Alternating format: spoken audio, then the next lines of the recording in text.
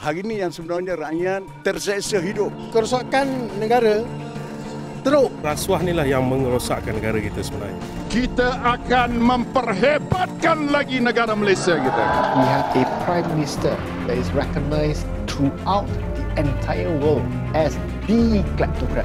More than $1 billion in assets stolen. I thought 5 billion ringgit was a big scandal. It became 50 billion ringgit. They are already fiddling with the results without even having to go through the whole election. There should be a change. We need to change. This is a country where the median age is 26. You choose as your designate premier a man who's in his 90s. It was like, oh my God, what's going on? That they would accept me is as clear as my accepting them.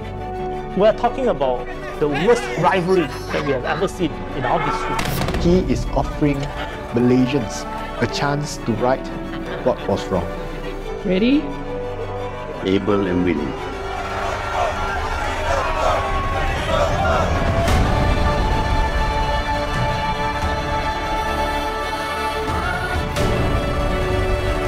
Ini tak pernah berlaku kepada saya.